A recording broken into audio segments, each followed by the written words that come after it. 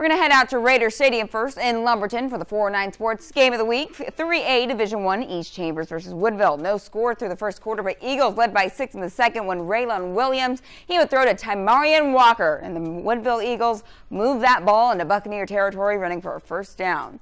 Not far from the goal line, Williams fakes the handoff, and that's to Jatavion Taylor in the end zone. The Eagles had a 13-6 lead at halftime.